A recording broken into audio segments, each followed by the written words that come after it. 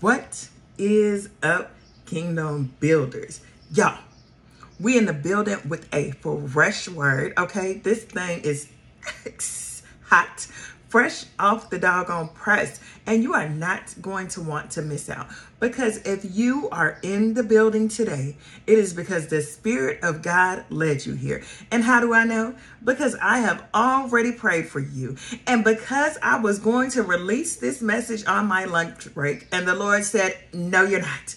You're going to do it now. So I know that this is a right now Rhema word and prophetic instruction for many of you, okay? And so, but real quick, y'all, we are launching some Kingdom Builders merch, okay? Y'all are going to want to get in on that to help support the ministry. But anyways, without further ado, let's go ahead and get into this word, okay? And so the Lord said to guard your anointing. Guard your anointing with all your heart, okay? Guard it with all diligence. Guard it with all of your might. Guard your anointing, because it is tied to your assignment and you are going forth. This is your season, but guard your anointing. And see, for some of you, you maybe have some confusion as to what the anointing actually is and what it's for. So I'm gonna break it down real simple to you. An anointing is basically an enablement by the Spirit of God to complete an assignment, okay?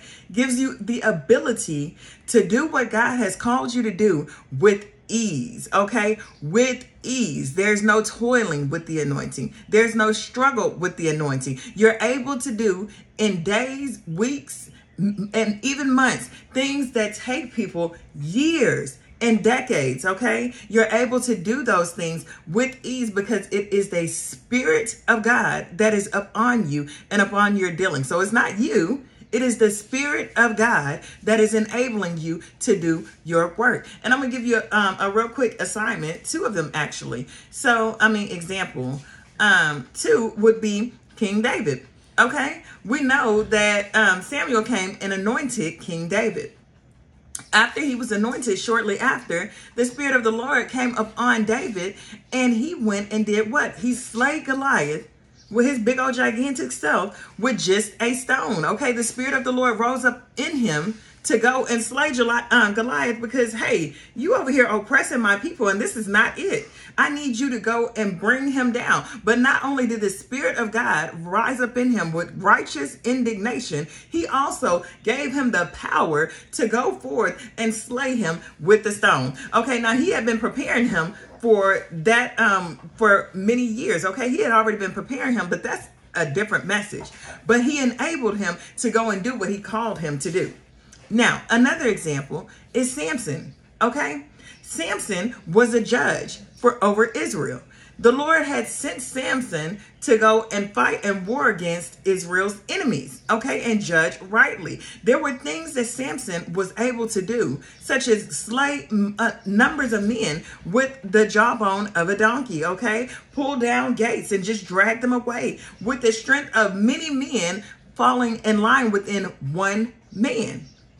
His anointing lied in his hair, okay? His empowerment lied in his hair. The anointing and the Spirit of God was on him to enable him to do those things with ease. But just like Samson, we have to guard that anointing. Because what happened with Samson when he did it, okay? Because what happened, for those of you who don't know, he fell into sin. He allowed sin to creep into his camp and entice him. And Delilah ended up cutting his hair, number one.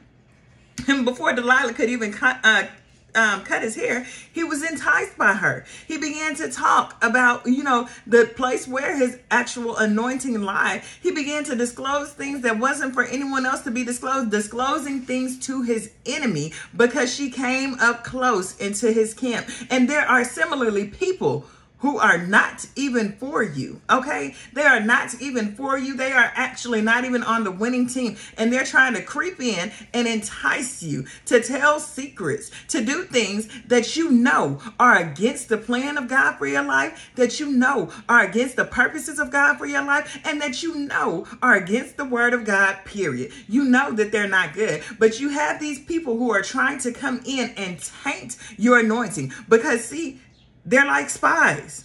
Thank you, Holy Spirit. This wasn't even in my message this morning, so I know this for somebody. They are like spies, okay? They're coming in and trying to find out what is the source of your anointing. What is the source of your anointing and your power? Where does it lie and where is it tied to? So that they can go back and report, like monitoring spirits, okay? Go back and report to their headship, so that what? They can destroy your anointing and you will never fulfill your assignment. Because see, with Samson, he wasn't able to complete his assignment in totality. His ministry ended early. Why? Because he fell into sexual sin, because he was running his mouth, because he was tempted and led astray by his own lustful desires, and he was distracted. And let me tell you, y'all, there are people who are coming into your life to distract you, to destroy you, and to kill your anointing. Y'all, there's some things that are sure to kill your anointing, okay? Bitterness will creep into your heart, okay? And it will cause a bitter root to set in, and it will open the door for demonic spirits and oppression, okay? Think about Saul. And that's all your mind can focus on. The Spirit of the Lord doesn't even have your mind, and you're unable to even minister effectively or do what God has called you to do effectively. Why? Because you're bitter. Why? Because you're angry. Why? Because there's things that you have not let go. And the Lord is saying it is time for you to ask for forgiveness. It is time for you to seek repentance. It is time for you to turn around.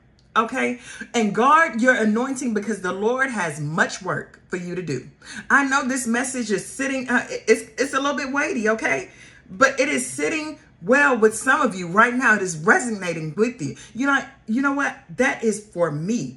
Because see, what you're going through, if the enemy cannot get to you, he'll get to your to those around you, okay? He'll use the people who are directly around you.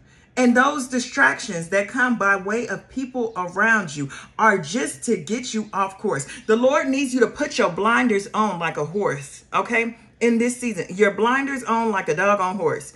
And you can't look to the left nor the right. You can only veer straight ahead. Do not be ignorant of the wiles of the enemy.